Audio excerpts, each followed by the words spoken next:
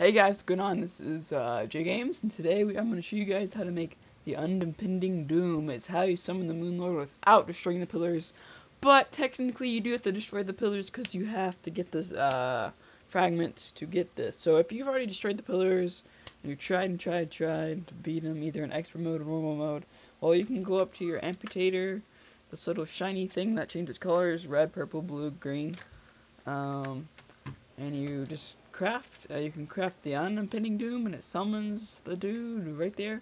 20 solar, 20 vortex, so 20 nebula, and 20 stardust fragments.